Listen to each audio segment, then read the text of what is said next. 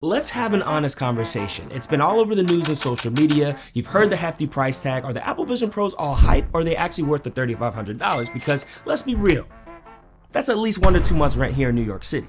So in this video, I want to answer 3 specific questions for you. What is it like? Who is it for? And ultimately, is it worth it? Now that I've had the Apple Vision Pro for about a month, I can definitely say there are things that it does very well and things that need a lot of work. So we'll start off on a more positive note, and I can share with you what I think are its biggest strengths. First off, multitasking and productivity.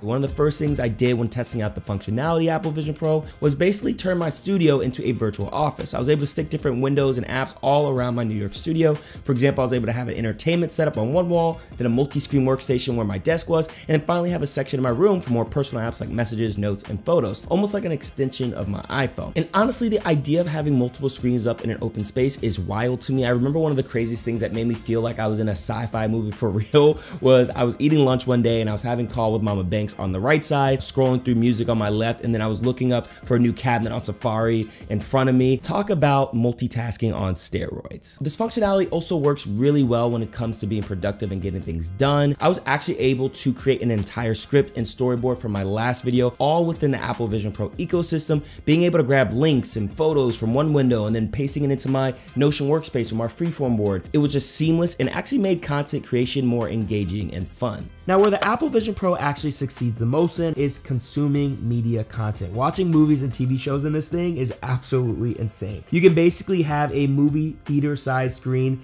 throughout your entire house. And if you want to make it even more immersive, you can actually use the atmosphere function and block out everything by just scrolling the wheel dial, and then you get transported to a preset environment such as Yosemite National Park, Joshua Tree. Again, you can do this anywhere, whether it's your living room, your bedroom, bathroom.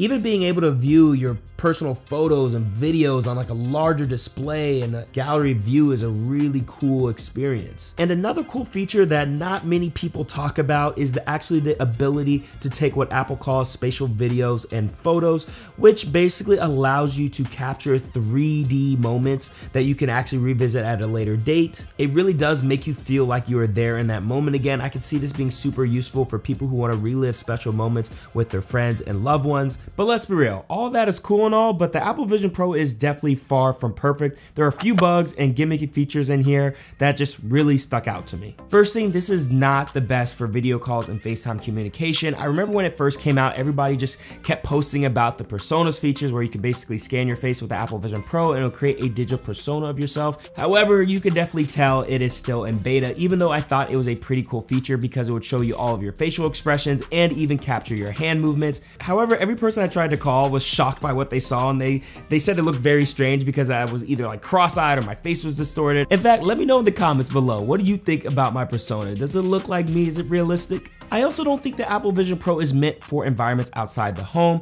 Now, there are a ton of videos out there showing people using the Apple Vision Pro in the streets, whether on the subway or even playing basketball. I mean, I wouldn't do that personally, but that's just me. At this time, I think it's just too heavy and bulky to be walking around, especially in New York City. You're gonna always have to be carrying this awkward battery pack around with you everywhere. For me, the only place I'd really see myself using this outside of the comfort of my home would be for maybe extended trips like a 2 to 3 hour plane or bus ride. And you know, I couldn't make a video without mentioning something health and wellness related. This Apple Vision Pro is definitely not meant for fitness, like at all. I tried doing this thing where I would have a few windows open during a 20-minute Peloton ride and literally had to take it off after 5 minutes because there was just too much going on and my head started feeling a little bit more exhausted than my legs. I also attempted to do a Apple Fitness Plus ab workout, but again, it was just an awkward experience trying to use this device when working out, and I would just get a huge headache within 5 to 10 minutes. Truly, the only health and fitness application that I would ever see this working for is actually when using Apple's mindfulness app, where you can do an immersive breathing exercise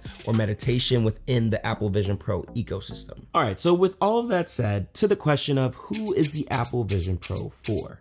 Well, the first group would be early tech adopters, people who either like to be ahead of the curve when it comes to new innovative technology, or being the person who tests out the tech right when it comes out, like me. The second group would be creatives and engineers. For example, creators who want to get the most out of Apple's ecosystem, like the Freeform app, or love the idea of extending their Mac display when editing videos on Final Cut, as well as engineers and maybe even architects, where the Apple Vision Pro can basically open up opportunities to expand their models and prototypes to a larger than life size right in front of their eyes. And then finally, I think it's probably for that group of people who just have extra money lying around to blow on a new piece of tech. They don't even bat an eye at a high price tag. Which brings me to the ultimate question of this video: are these worth the gut-wrenching $3,500? After spending a solid month with the Apple Vision Pro, the one thing I could say for sure, this is not for the everyday consumer. If you don't fit in any of those groups that I just mentioned, then honestly, I don't think this is worth buying. Apple, don't hate me for saying that. It just really can't replace your Mac, your iPad, your iPhone, which I think are staples for people in the Apple ecosystem. It also just needs a lot more refinement in terms of like the size, the software, and the different use cases that you can use this for. And as of today, there are still not enough apps that support the full Vision OS platform. Even Netflix as well as YouTube are not even supported yet. Personally, I'd rather just spend my money on a new MacBook computer like the new M3 models. However, I do think that this is going to be the technology of the future. When the Apple Vision Pro version 3 or version 4 comes out, that's when I think it would be a good time to buy. I could see this being the equivalent of everyone having like an Apple Watch or AirPods if they get it a lot smaller and integrate it into our day-to-day lives. If anything, I do recommend you at least book an appointment to try it out, as it is a fun new user experience that I think everybody should try, and it gives you a taste of what's to come in the future. Honestly though, if you have the extra money to spend, I'd rather you just spend it on one of these products here, which are pretty pricey, but I do think that they add some sort of value to your life. As always, stay healthy, be happy, and embrace the hype. Woo!